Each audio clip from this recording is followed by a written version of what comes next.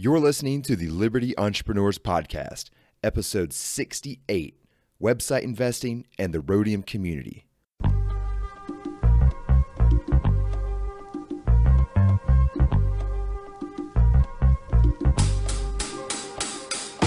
Welcome back, everyone, to the Liberty Entrepreneurs Podcast. I'm your host, Ash, and I've got a fun one for you today. Before we get started, just a quick update. New episodes of Liberty Entrepreneurs will be released twice per month now instead of every week to free up time for a new podcast on virtual assistants and my own personal journey as a digital entrepreneur while I travel the world for the next 12 months straight. More on this soon. All right, today's show is all about community, and my guest, Chris Yates, has built an amazing one called Rhodium. There came a time in Chris's life where he decided that he wanted to build a small but highly connected conference for digital and online entrepreneurs to help them grow their businesses, network, and learn from each other. Longtime listeners will remember that I attended the Rhodium Weekend conference, as it's called, back in 2016 and came away with a ton of insights and a wonderful new network of A players and entrepreneurs. Chris and I chat about his background and experience becoming a digital entrepreneur, as well as what this community means to him and what it's been like to see his event and community really take shape and act as such a resource to so many who attend. My favorite part of this interview is when Chris tells us why he has two main points that he really wants to get across in the conference and in the community, and those are speak from experience and always lead with value. So, without further ado, thanks again for tuning in, and let's get right into the show. Chris, welcome to Liberty Entrepreneurs. Hey, Ash, thanks for having me. I really appreciate it. Honored that you would invite me on. So just a little background. I met Chris through a mutual friend, and I attended his conference, the Rhodium Weekend conference, in October of 2016. And I know this sounds dramatic, but it literally changed my life. It gave me a perspective of digital entrepreneurship that I did not previously have. And I'm just really thankful for you coming on the show, Chris. If you don't mind, just give us a little bit of background of who you are and what you're passionate about. Sure. So a couple, I guess, in terms of when you ask me what I do in terms of work, what my two main focus are right now. One is Rhodium Weekend, which involves an annual event and includes a mastermind and a Facebook community and a podcast and a bunch of other stuff that to help support the community that goes along with that event. And then two is currently own a company called Centurica, and we provide basically, we're like a property inspector for people who are buying online businesses. So we go in and we do the due diligence to make sure that there's no surprises that a buyer might have when they're buying, say, a website from somebody. And let's talk more about the whole buying and selling and investigating websites. When did you get started with that? Back in 2009. The story, I'll give you the brief version, feel free to ask me more, but the story was back in 2009, I owned a digital marketing agency. So my typical clients were kind of smaller companies, typically offline businesses who wanted to start going online and improve their rankings in the search engines and build their website and get their logo design and that kind of thing. And it was one of those things where I really felt chained to my desk because I was on the phone managing client expectations all day and trying to get information I needed to complete the job for them and all this kind of stuff. And I had employees that had their own sort of headaches that went along with that, who were sitting next to me and would show up late and various things. And, it just wasn't really the life that I had envisioned for myself. And around this time, I'd also had our first child, and it was kind of fortuitous. Around that time, I had a former employer called me up and he's like, "Hey, Chris, I am about to sell my company and I'm looking for the next thing to do.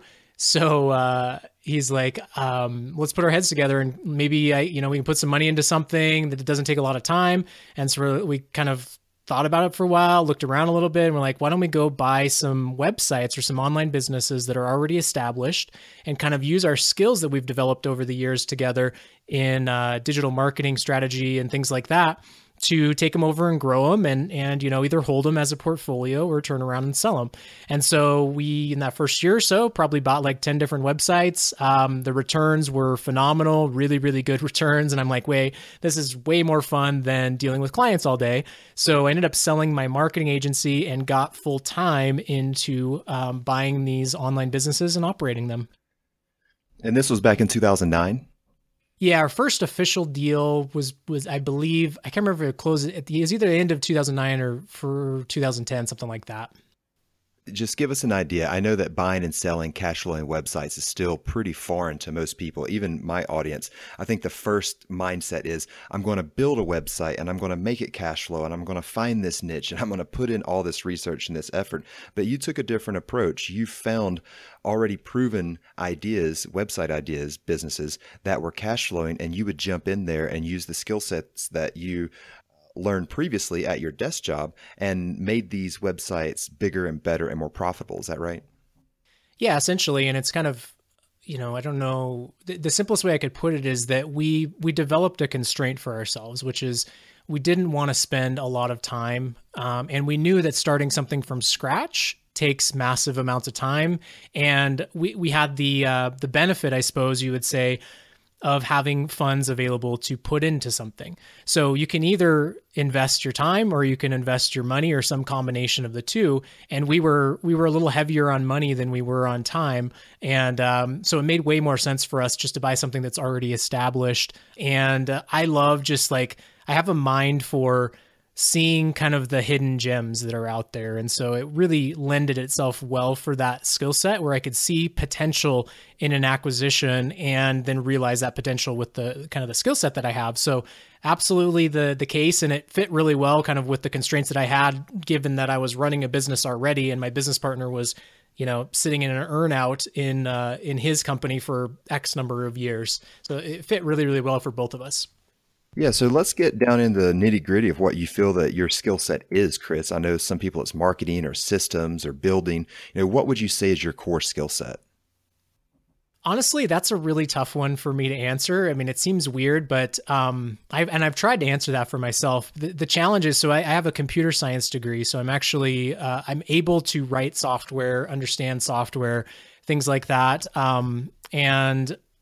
but I've also been involved in online marketing and business for years. So I'm kind of like, I think of myself as the kind of person who can walk across multiple skill sets very easily. So this may sound a little bit weird, but I feel like one of my strongest skill sets is the ability to see connections amongst various things. So for instance, how I can look at a analytics report and see that all of these numbers here are telling a story, and I can understand what that story is, and then I can understand what it's going to take for me to change that story into a better story and actually make that story happen, and the steps that it's going to take one by one, and be able to put the team together to make that actually happen. It sounds a little bit funny, but that's the simplest way I can kind of explain what my skill set is. It's like pattern identification and seeing where you want to go and being able to know or have a great idea of how you're going to get there. I really relate to that as someone with an engineering background and a computer science background as well. But I would say it seems like you're more of a quarterback or a manager, or you can see value in different places and then get the wheels turning and start building that by maybe systems and delegating. Am I getting close? Honestly, not a great delegator, to tell you the truth. What I've found is that I'm, given that I don't want to use the phrase jack of all trades, but I'm a bit of a jack of all trades. So that's a blessing and a curse. But what I've realized over the years is that I really enjoy the creation process, and I really enjoy working with team members, but they have to be like really smart people that can sort of that I can be pretty hands off with. And I actually learned this from a book called Quiet by a lady named Susan Cain. I'd always had this question in my mind about, can an introvert or a person who has a personality, a normal personality type of being more introverted, can an introverted leading person also be a leader. And I struggled with that for years. And once I read that book, it made so much sense to me because the way she explains it is that an introverted type of person needs people. He or she can be a fantastic leader if they surround themselves with people who take initiative, and that will allow you to just sort of like, here's the end result I want, and they will go figure out how to make it happen. And you don't have to be there micromanaging and constantly getting feedback and all that kind of stuff, which is exhausting for an introvert. So actually delegation is not my strong suit. What my strong suit is finding really good people to work with, connecting them, like giving and sort of being able to actually execute myself on a lot of things. Right. Yeah, it's like the phrase A players like to work with A players, not B or C players. Yeah, I would just add that I am a believer that people can be developed. And what I actually look at myself as is somebody who can see sort of, and I mentioned this with websites, but I do it with people as well, as I look for kind of the diamond in the rough in people as well, who may not be considered quote unquote an A player because they don't have the experience, but there's something that I see in them that will help them get there. And some of my best team members have actually been people like that. So let's talk about the community. I know that you've built a very impressive community. It is highly connected and everyone is an online entrepreneur. And there's a lot of different online businesses that people are building in this community. It's not just all Amazon affiliate sites, for instance. Could you just very quickly rattle off a couple of the main online business types that people in the Rhodium community are currently building or involved in? Sure. Yeah, we have a lot of people who do sites that are similar to what you might expect a blog to be. So basically just pure content sites, and they make money using advertising on those sites. And that advertising might be putting ads that Google provides, or that advertising might be getting a commission for sending people over to Amazon. So that'd be one example. Another would be people who provide software or software as a service types of solutions. And, if you think about something like Salesforce.com, where you literally use this software through your browser. A lot of people are doing that in our community. Another one is e-commerce. I mean, basically people just selling products, and there's lots of ways that they do that. Some people sell through Amazon. Some people have their supplier send their products directly to their customers for them. Others actually deal with the product, and they, create it and design it and develop the whole supply chain and all that kind of stuff. So it really is all over the board. But at the end of the day, the commonality is that pretty much everybody in the community, I guess I would say that they are doing their transaction, or the way that they make money happens through some kind of an online asset, a website, a mobile app, through Amazon or through Shopify or whatever. It all happens online. They're not like, for instance, going and knocking on doors to sell their products, right? Right, exactly. Yeah, it's amazing how many niches you can find in the online space and, turn revenue from them. I know that Ewan Finzer, who you recently interviewed and who was the first interview that I had in the Rhodium community, he has a very niche content sites. He tries to create an authority site, I guess you will, for certain products. Maybe it's robotics, like home robotics, like which one is the best little robot to clean your carpets, for instance. And he just goes through and gives tons of information on the specs and his experience and, just all the feedback that he can get so that you, the consumer, can make a better choice on which little vacuum robot you want to buy. And then you click through his website once you've made your decision, and it takes you to Amazon, and he makes an Amazon commission on that. It's just so amazing the type of value that people are willing to put out into the internet world for free, with hopes that they can convert you to purchase something so that they can make a commission or something like that. It's really awesome. Ewan, if you're listening to this, man, you're definitely appreciated. I'll add your episode number to the show notes so people can listen to your episode. Let's talk about the podcast, Chris. I know you've had a podcast for a while, and it looks like you've started to become more active releasing podcasts. Did the podcast come before the community? Did the community come before the podcast? Or how did those two play into the growth and success of each other? The community, I would say, came first. So in terms of progression, I would say it went like this: is number one, in 2012, we decided we're going to do an event. And part of my reasoning for wanting to do an event, and when I say event, I mean an in-person sort of conference style event, I wanted to connect with other people. I was kind of honestly a little isolated, just sitting at my desk, no more employees, had time and location freedom, but I didn't have like a tribe of people, a bunch of like-minded people that I could kind of talk shop and geek out about, so to speak, in regards to online business. And so we decided we'd create an event. 2012, did it. And we got like 20 people to the event. Originally, the idea was, hey, we're going to teach people how to buy online businesses and build out portfolios and invest in them and that kind of thing. But what ended up happening as we listened to our market and what they told us was that it was more about the people that we got in the room. We had a very high level, a very smart kind of entrepreneurial type of person in the room. And we created an environment where people were willing to share with each other and share their knowledge, share their experience with each other. And I'm like, we need to lead into this. We need to not just teach people what we know. We need to get smart people in a room and let them teach each other what they know. And the value that comes from that will be significantly better than what we can do by ourselves. And so that's kind of what we did as we started through the next couple of years. And one of the things as we were listening to the community was that people, once they connected at our event in person, they didn't want to lose that connection. They wanted an avenue, a channel to be able to continue to stay connected over time. And given that we were all online entrepreneurs, it made a ton of sense that channel could be online. So the simplest way to do it, and I could talk about my reasons why I chose this, but was to utilize Facebook. So we created a Facebook group for everybody who was basically attending the event or was interested in attending the event. And the cool thing about that is not only do people get to warm up with each other before the actual event, but they get to stay connected after the event. And I mentioned that Facebook, and there was a lot of kind of deciding in whether or not I would want to go on Facebook. I didn't want to put the community in a place that would be extremely distracting.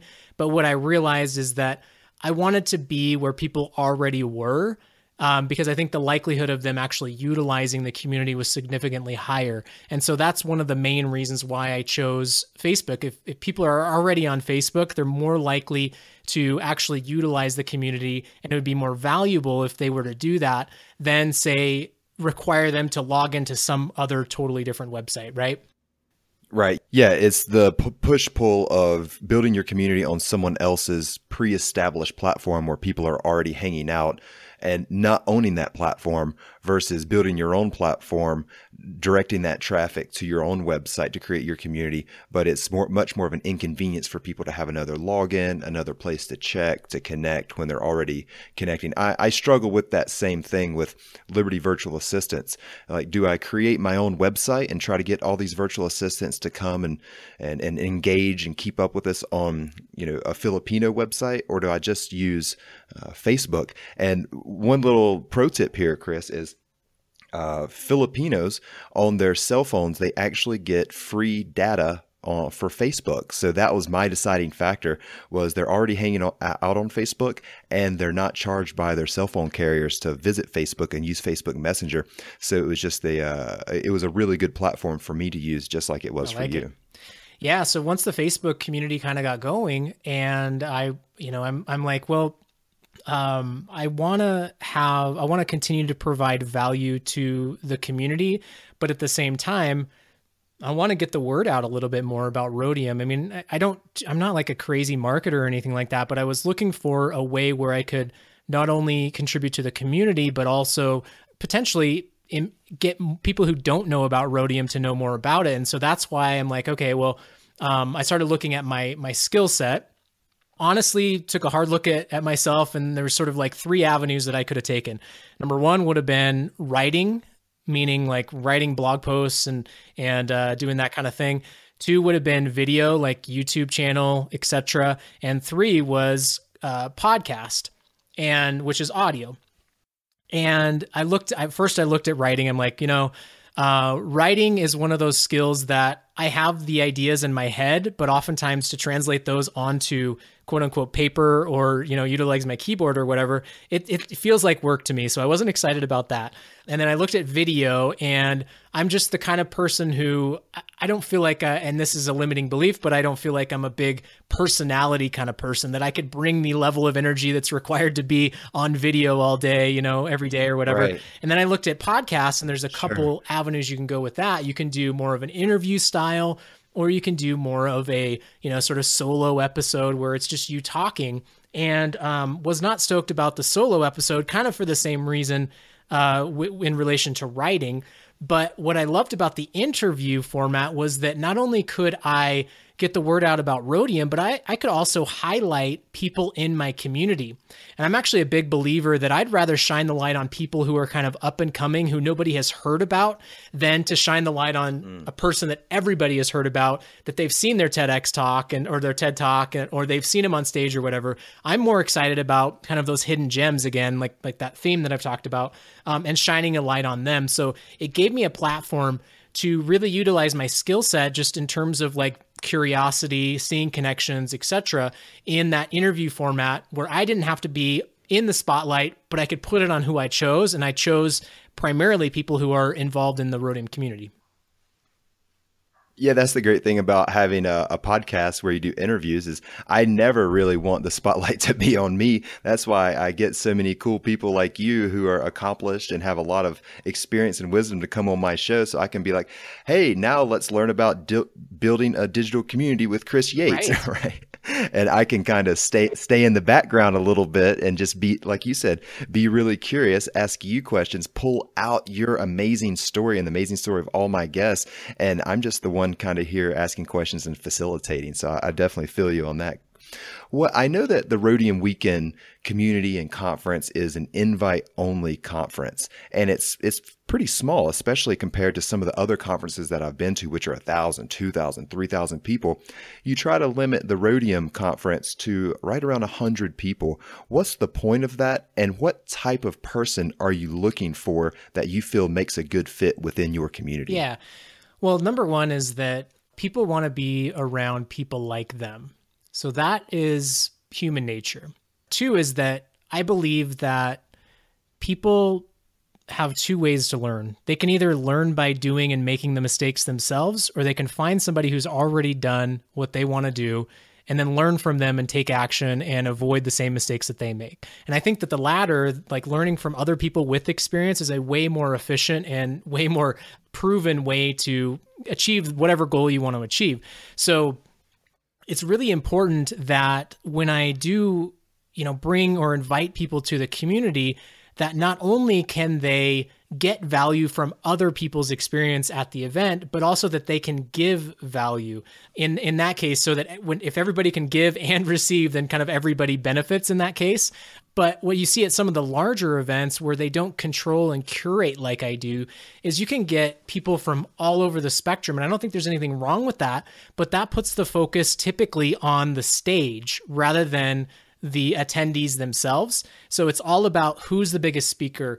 What's this famous guy that I can take a picture with and post on Facebook or whatever that's coming to the event, and for me, I'm not as excited or impressed about that. I'm more about like, let's get smart people together and let's have a highly curated environment where people can come together, learn from each other. And yeah, people can do talks and stuff, but that's not what it's all about. It's about the community. So that was kind of my philosophy, I guess, from a high level in terms of why I made the decision to make it more curated and to keep it more intimate. Because the other thing is that, there's this concept of Dunbar's number, which is essentially that humans have a cognitive limit of the number of connections or in other words, relationships that they can maintain in their mind or in their everyday life. And that number's they found, scientifically speaking, to be around 150. Now, not everybody's exactly 150, but let's just call it 150. So obviously we have, let's just call it 10 to 20 people who are maybe in our inner circle. This might be family, etc. And then you've got that extended circle. So my idea was if I could keep this community below 150, there might actually be an idea where kind of everybody can understand everybody else and their relationship with each other within that community, and it would become extremely tight-knit and stronger, etc. So that was kind of like another piece of the puzzle. Right. And I can, from my experience, there is definitely a community. This is a community. You call it the Rhodium Community for a reason. Unlike some of the larger conferences I've been to, which is more like a gathering of people, and there's like little sects or little communities within these larger events, your community is very engaged. And this is something that I am constantly impressed with. My idea is I want to be in only a few communities, but be engaged and active in those communities. And the Rhodium Weekend Facebook group is one of the most active and helpful and valuable communities that I'm a part of, Chris. I just want to thank you again for inviting me on board. Even whenever I wasn't a proven entrepreneur, you took a gamble on me, and I really appreciate that. You mentioned something about value and making sure that everyone in the community can contribute value. And whenever I came away from the conference last October in Vegas, there was so much value there. I mean, from the speakers, from the networking, you purposefully give us networking time between the presentations, which I think is just as valuable as the presentations themselves. But there was two things that I really came away with, and you made sure to say these things several times, these phrases. The first one was lead with value, always lead with value. And the second one was always speak from experience. What do those two mean? How did you come up with those? And why do you think I walked away remembering those two things specifically as the most valuable aspects of your event? Well, I'll start with the lead with value piece. Let me put it this way. This is always the simplest metaphor or analogy. If you think about dating, so let's say that you see a beautiful woman or man across the room that you're really interested in meeting and stuff. Is the first thing you're going to do walk over to them and say, "Hey, will you come home with me and, do whatever," right? Typically. I don't think it's so weird that people in business immediately do that. And you see it all the time in not only online communities, but, you could think about the worst networking event you've ever been to, where somebody literally comes up and they start by pitching you. It's kind of like the same thing. It's like going straight for the bedroom, right? The bedroom ask, maybe. And the challenge is 1 out of 100, it'll work. But for 99 other ones, they're going to slap you in the face, right? So, it's part of it is like, I wanted to develop a culture in our community that people were not coming. Well, actually, here, let me put it this way. So there's a fantastic book that explains this way better than I can, called Give and Take by a guy named Adam Grant. And the idea is that people generally fall into a few different kind of buckets. One is they're either givers, 2 is that they might be a matcher, and 3 is that they might be a taker. So a taker is kind of that person who just immediately tries to take you to bed, right? They're just like, it's all in it for him, was what can you do for me? And they will take without feeling any level of guilt or giving back in any way. 2 are the matchers. So the matchers are the kind of people who are like, well, I will help you with your problem if you'll pay me, or if you'll do this favor for me, or they'll always hold this thing you did with them over your head and, be waiting for that moment when they can call in that favor. So they won't give freely. They expect something in return, right? And then there are the givers who literally will just give without any expectation of reciprocity. So what I wanted to do is build and if you look at how this maps out, if you were to say, take 150 people and you filled a room with givers versus matchers versus takers, or some combination of those, the best setup is actually to have a room full of givers, because what ends up happening is that if everybody is giving, everybody ends up getting.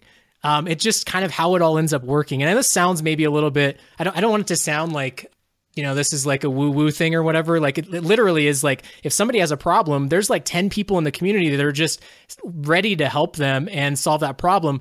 1 year later, that same person who helped that person may come back with his own problem, and that other person may be able to help him. But there's no expectation that they're going to get something for helping them, because they know it will kind of come back to them eventually. So hopefully that kind of paints the picture a little bit on that first piece. Does that make sense?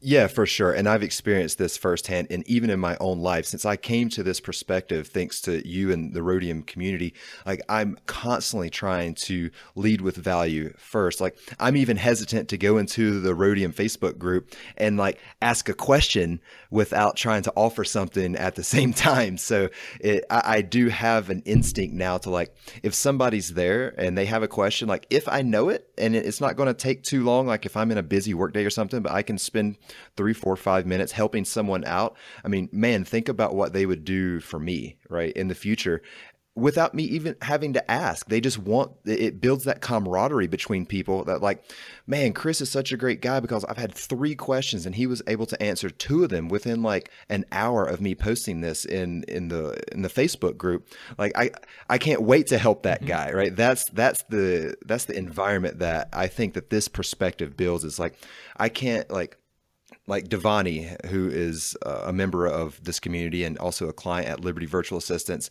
Like I can't wait until she has some questions that maybe I have knowledge about that I can just help her out a little bit. It doesn't take anything away from me, but it gives and creates value for other people. And I really appreciate that. So what about the speak from experience versus, I guess, speaking from theory? Yeah. I wanted to make one quick point and I'll come back to that. So one thing that I would say for those who are listening who are considering building a community, or even they have a work environment where they see these different personalities, my opinion is you got to get the takers out as quickly as possible, because they can be like a cancer. And what ends up happening is, this culture gets so ingrained that the takers just, if somebody comes in and they immediately are a taker, they stand out like a sore thumb, and they end up getting weeded out of the community really, really quickly. Like I'm basically like, I'll give somebody a warning once, and actually normally takers don't even get into the community because I'll have already curated them out. But every once in a while, somebody slips through or doesn't really understand the details and the finer nuances of what to do and not to do. But you got to get them out as quickly as possible, because what ends up happening is as soon as people start feeling like a community has a bunch of takers, or in other words, they start seeing that there's a ton of spam happening in the community, everybody's going to leave. Like that's just the reality. So not only are you hurting the community, you're also hurting me as the founder of this group, my ability to run an actual successful business. So I take it very, very seriously that when takers come into the group, I get them out really, really quickly.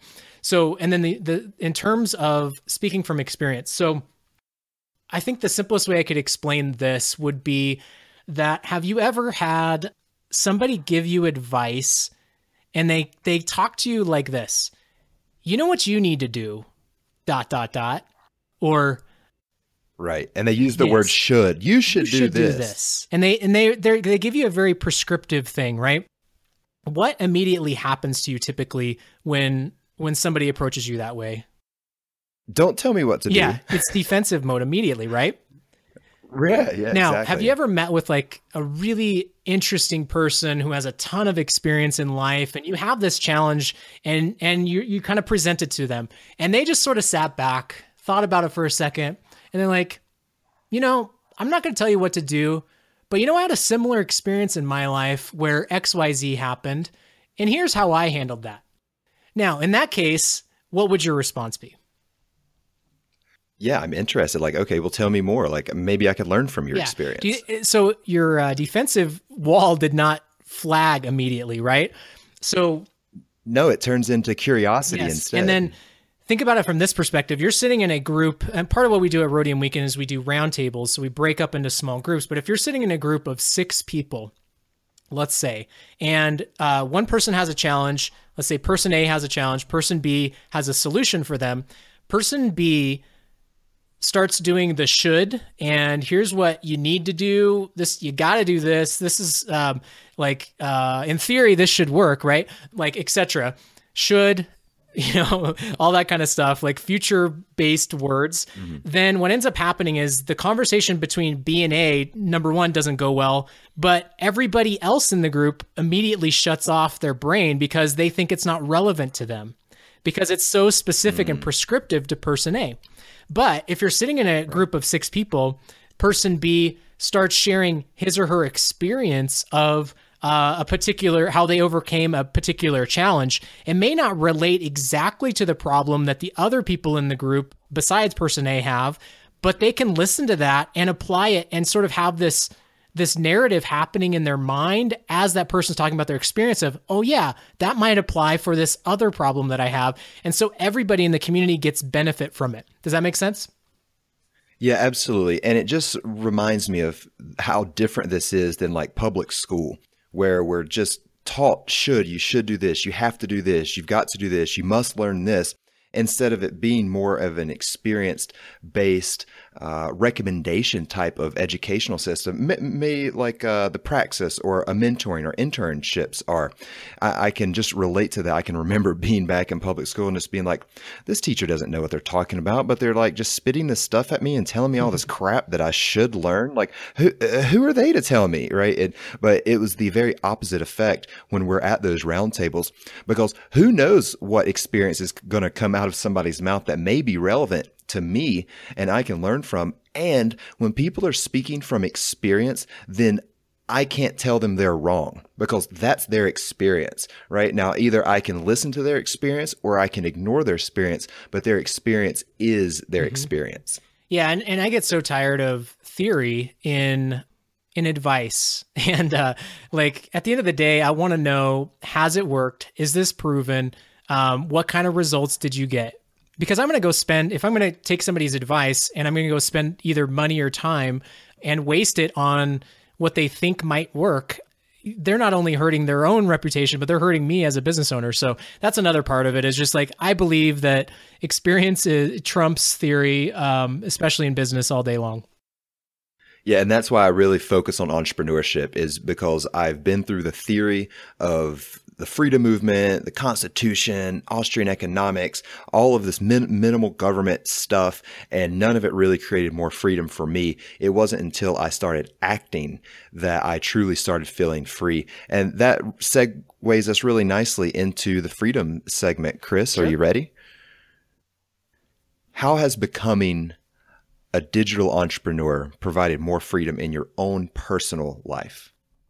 Yeah, I mean, I think the best example, not everybody listening to this probably has children, but you may one day want to have children.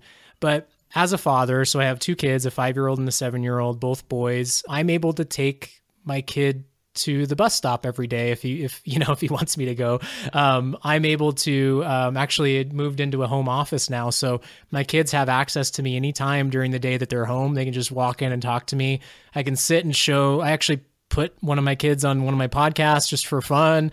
I mean, like, I can involve them and blur the line between work life and home life a little bit, and have the flexibility to, take off on a Thursday to go to the lake and hang out with the family for the weekend. I don't have to answer to anybody in order to do that.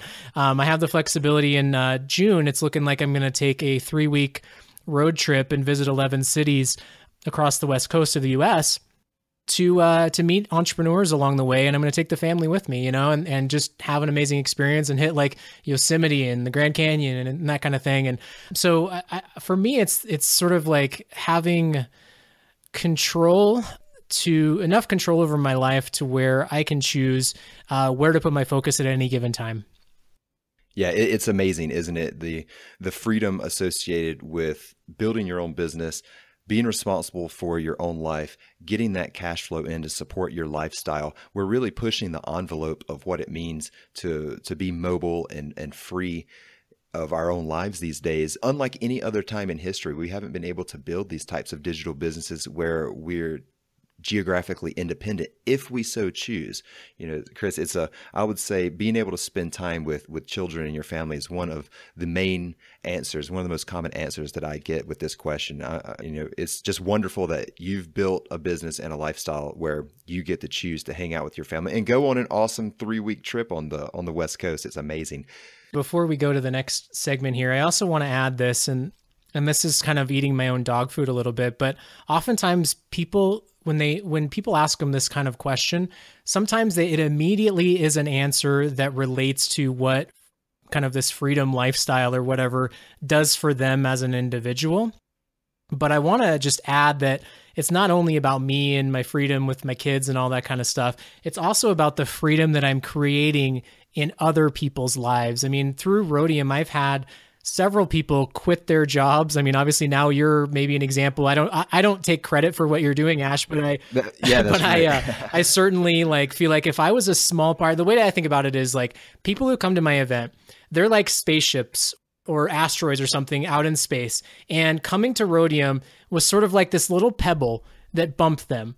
That maybe it's not a big change in the short term, but the trajectory of their life was potentially significantly altered just because of that little bump, that over the long haul, a whole new life that maybe they didn't even imagine could happen, right? So I've had like $10 million or more of online businesses that have bought, sold, been partnered in, invested in through Rhodium. I've had people quit their jobs. I've had people sell their company and start something totally different that's more fulfilling.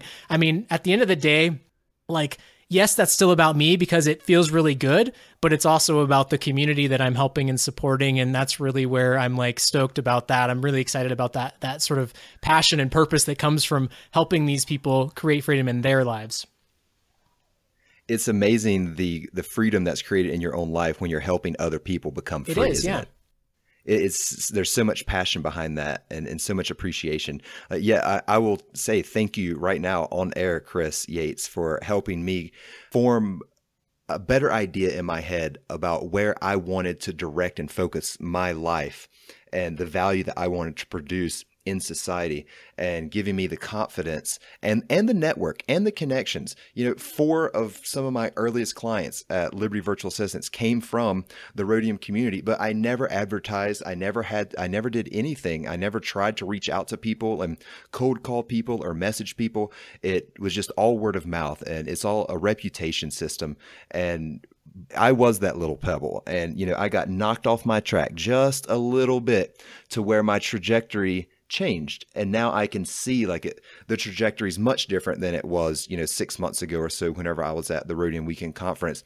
And it was just such a great influence on my life, Chris. So thank you very much. Ash, you're welcome. I'm again, I'm really do feel grateful that I was able to help in any small way.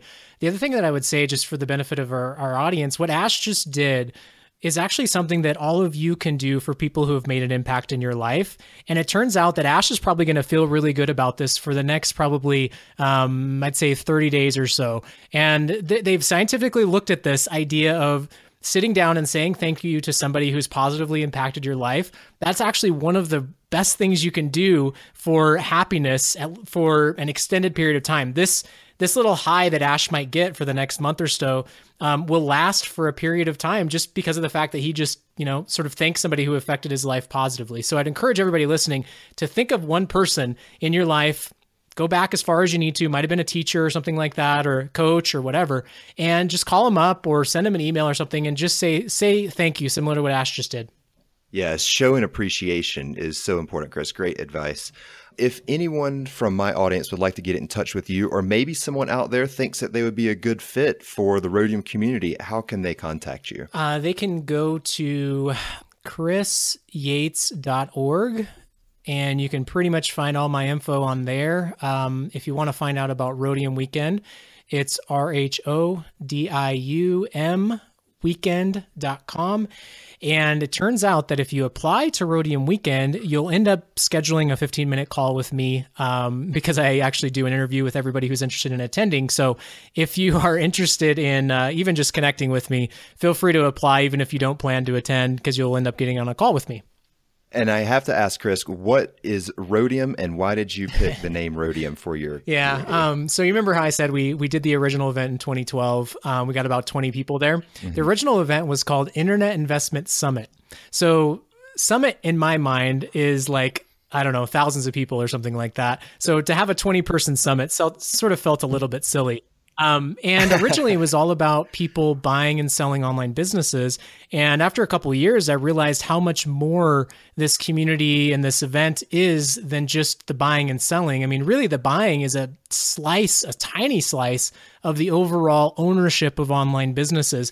And so I wanted the ability and the flexibility to have a brand that could mean more than just investing in online businesses. And it has become significantly more than that over the years. It's about people who think like investors. It's about people who understand that you can build an online business that can be automated or semi-automated or semi-passive or whatever you want to call it, and have a fulfilling, fun thing that you can do. And you can own multiple. You don't just have to own one, and you don't have to be the next Facebook to live a good life. So that's kind of the flexibility. Now, rhodium is actually a metal. At the time, is one of the most expensive precious metals on the planet. And so we were looking for something better than bronze, silver, gold to call it. And so we're like, well, rhodium's is better than platinum. Let's call it rhodium. So that's what we went with. That's awesome. High value. Chris Yates, thank you so much for coming on Liberty Entrepreneurs. You're definitely appreciated. Keep building freedom. Is there anything else you'd like to leave us with before we head out? No, I think this has been a fantastic interview. And I hope that, I think at the end of the day, nobody can give you the specific prescription or advice, but if you listen to people's experiences, I think that is the right path. Not only that, though, you have to actually start taking those steps, start doing something. So think about what is one thing you can do based on today's call that would be simple. It might be calling up somebody and saying thank you, or it might be going over and looking at a few online businesses for sale, or something that you can do to get one more step further based on my experiences that I've shared here. Just real quick, is there one website that you would recommend people go and start looking at websites that are for sale? Actually, yeah, Centurica, my company I mentioned, we actually aggregate a lot of the online businesses for sale. So if you go to centurica.com, that's CENTURICA.com, and then you click on, I think it's Internet Businesses for Sale. On there, you can basically see a lot of the online businesses that are currently on the market in one place.